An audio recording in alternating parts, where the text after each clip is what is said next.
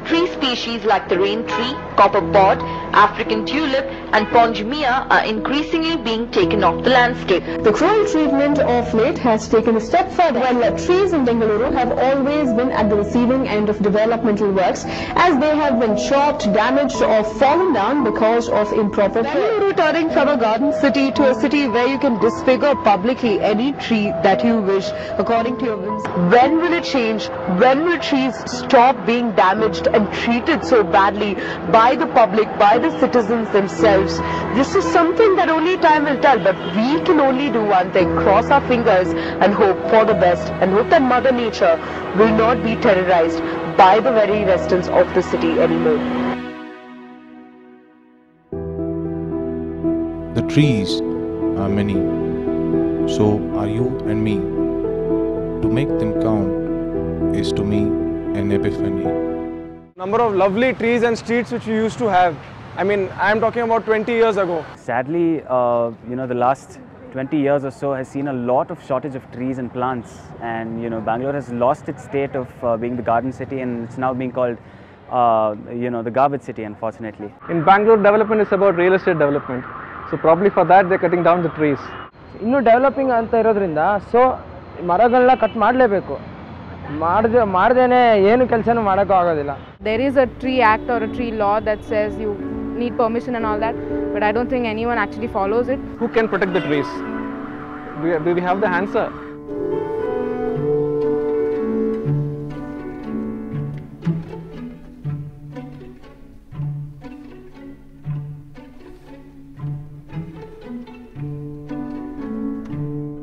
ಬೆಂಗಳೂರಿನಲ್ಲಿ ಎಷ್ಟು ಮರಗಳಿವೆ, ಯಾವ ಜಾತಿಯ ಮರಗಳಿವೆ, ಗಿಡ ನೆಡಲು ಎಷ್ಟು ಖಾಲಿ ಜಾಗಗಳಿವೆ, ಇವೆಲ್ಲದರ ಡಿಜಿಟಲ್ ಡಾಕ್ಯುಮೆಂಟೇಷನ್ ಪ್ರಾಜೆಕ್ಟ್ ವೃಕ್ಷ.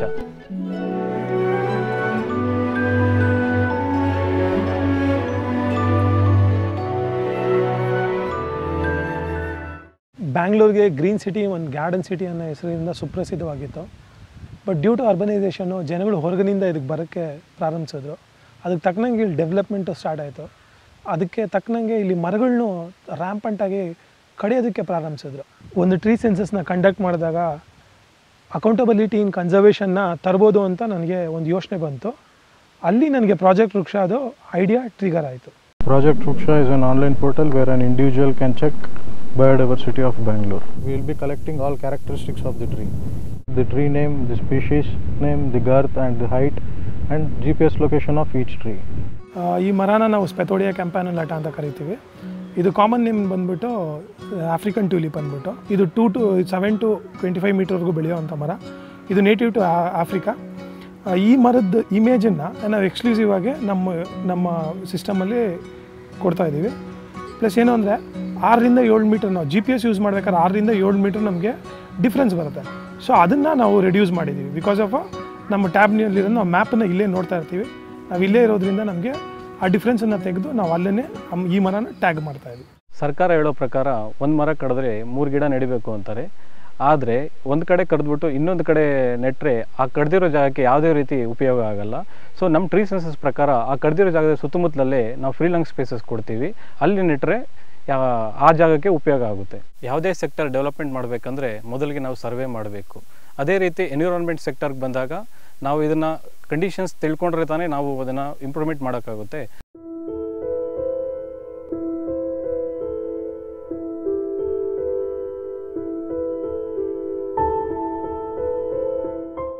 ಟೂ 2010 ನಮ್ಮ ವೆಬ್ಸೈಟ್ನ ನಾವು ಜಸ್ಟಿಸ್ ವೆಂಕಟಾಚಲ ಅವರ ಪ್ರೆಸೆನ್ಸಲ್ಲಿ ನಾವು ರಿಲೀಸ್ ಮಾಡಿದ್ವಿ. This potential these young men have used and combined their concern for environment, for trees in particular, birds and trees.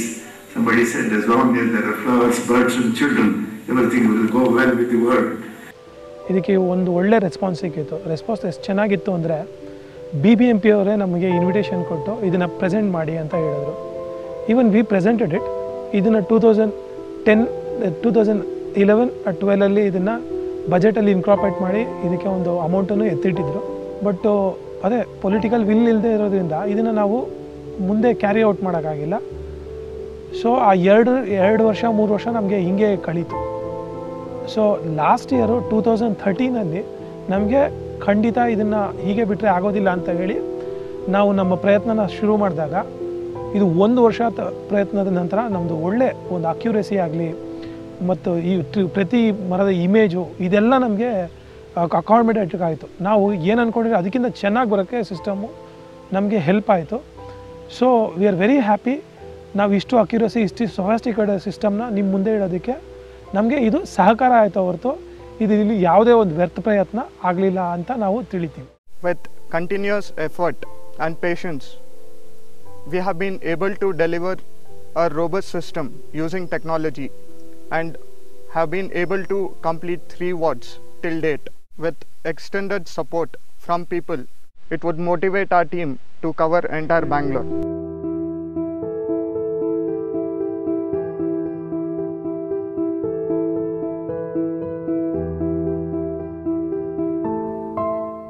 Drop and a drop makes ocean and sea. Hand in hand makes humanity. It's just us, 1, 2, 3 and 4.